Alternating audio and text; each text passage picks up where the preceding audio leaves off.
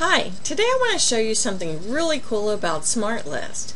It's a way for us to use it as a tool to help us manage things, not just to create lists for us.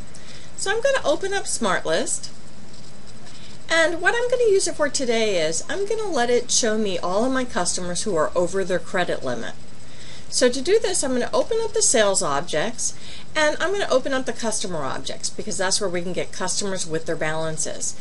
And we already have a default object created called customer balances, and it has the customer number, customer name, and the balance. And this is a great starting place because the only additional column I want is the credit limit. So I'll go to columns, and I'm going to click on add, and I'm going to find the credit limit. And let's see, credit limit amount. Great. We'll click OK and OK again. And now we have all of our columns.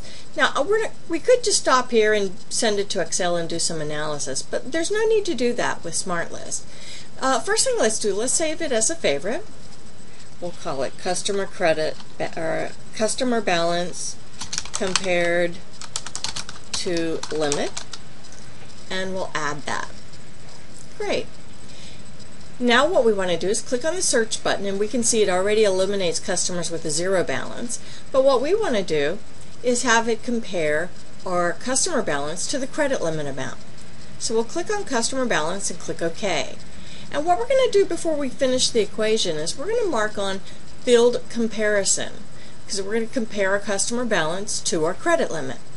So we'll say change our filter from is equal to is greater than, and now you'll notice our value is a lookup field, and it shows all other currency values in our SmartList.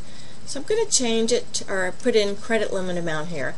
So now my calculation or my search criteria reads customer balance is greater to credit limit. And we'll click OK, and let's save it as a favorite and modify it. And now you'll notice we just have 9 customers appear, and all of their credit balances are indeed greater than the credit limit. This is a powerful way to use SmartList as part of our daily routine. Hope this helps.